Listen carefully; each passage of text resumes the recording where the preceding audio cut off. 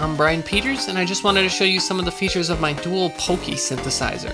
It's built with pretty much just a teensy 2.0 Arduino controller, which you can buy new for $19 at pgrc.com, and 2 Atari POKEY sound chips, which you can find on eBay or at a great Atari supply store called Best Electronics at www.best-electronics-ca.com. When you plug it in, it makes a little Hello World sound that travels across both chips, and it should show up as a MIDI plug-and-play device on your computer. It's also programmed to blink the LED on the teensy every time it receives a MIDI note on, continuous controller, or pitch bend message. I have this synthesizer designed asymmetrically, so different MIDI channels control different things on each chip. MIDI channel 1 controls drum samples that are played on chip number 1.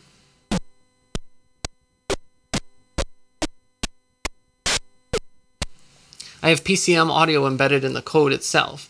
The mod wheel changes the sample rate, and the pitch bend wheel decimates the samples by skipping samples as it's playing them back. I also placed some of the sample addresses in the range of the actual program data, so you can get some strange sounds out of that. MIDI channel 2 controls the polyphonic mode on chip number 1, which gives you 4 voices of polyphony.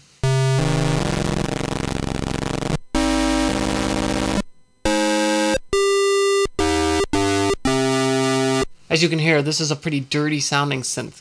The decay envelope is controlled by continuous controller 3.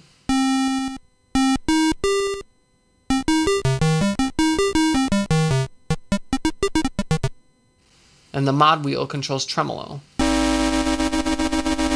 MIDI channels 4 and 5 are identical and control legato modes for chip 2. Both channels have portamento legato enabled, so if you play a note without lifting up the previous note, it glides to the new note instead of stepping to the new note. The speed of the portamento is determined by continuous controller 20. While holding down notes, it keeps track of the order you play them in, so if I play this C minor triad and lift up the G, it knows that the E flat was the note that was played before the G. If I play the same triad and lift up the E flat instead, nothing happens, and if I play the E flat first in the triad and then lift up the G, it goes down to the C instead. CC3 controls the decay again.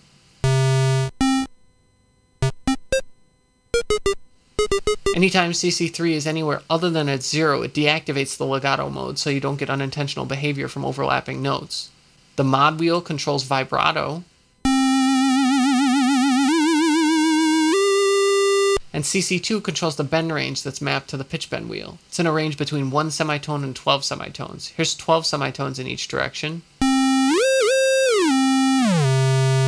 And here's 1 semitone.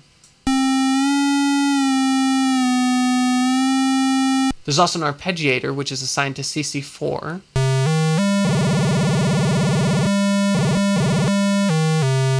As you can see, you can turn the arpeggiator on and off while playing, and the synthesizer won't forget the order that you originally played the notes in. CC5 controls the speed of the arpeggiation.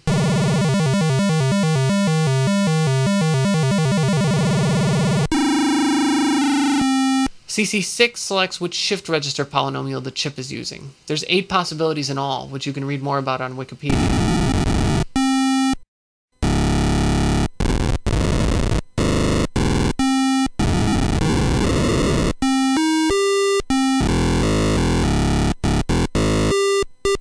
CC7 through CC10 control some global features. CC8 and CC10 toggle between a 64K and 15K frequency divider.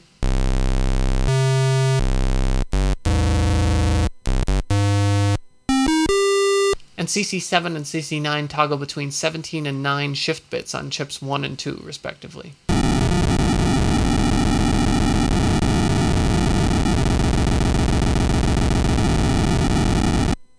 So, thank you for watching this video. I hope this can help you decide if this is a synthesizer that you want to try building yourself.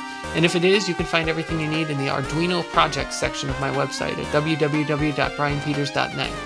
You can also find videos there and in the description of this video of these synthesizers being used to make actual music.